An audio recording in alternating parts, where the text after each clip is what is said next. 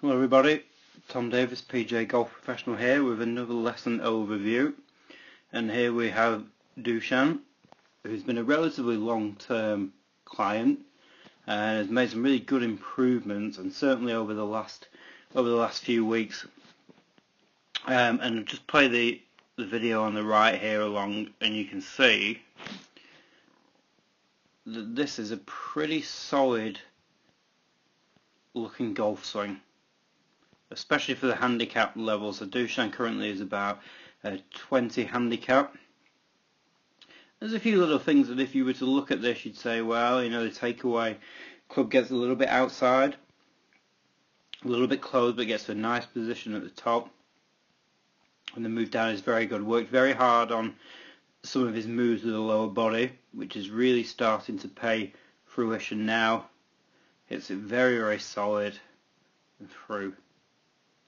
The one thing we talked about in today's lesson was now that in terms of the ball flight, direction, trajectory was kind of okay. Distance was maybe a little low.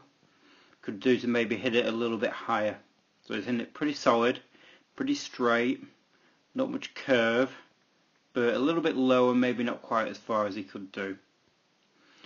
And looking at this action through the ball, you can see maybe where this comes from. So as Dushan works through the ball, we see a lot of kind of right side bend, body stays down, maybe not making the most efficient use of extending his torso through the ball, which would help to maybe shallow out the angle of approach a little bit, deliver a little bit more loft and deliver a little bit more speed. So what we worked on was a feeling of really extending the hips and the upper body more through the ball, stretching them, trying to be taller, and also letting his head rotate a little more, be a little more free rather than keeping the head down. So what happens is the head stays down, body tends to stay in this right side bend. So the changes are really quite subtle, because really he's at the point where the swing looks pretty good. So it's all about making small changes. So down into the ball again, pretty solid move here. As you can see, as he comes through now, doesn't quite end up in quite as much right side bend. So if you look at his body, it's not as curved over. So the head has started to release and follow the ball a little bit more rather than staying down. Slightly changes the path the club comes out on, comes out and around him a little bit more, and through to the finish, extended, finishing a little bit higher, rather than here you can still see the right shoulder down at the ground there.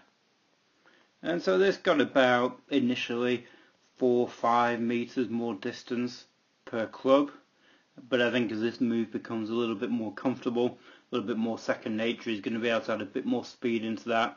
So again, a little bit more distance and a little bit more height.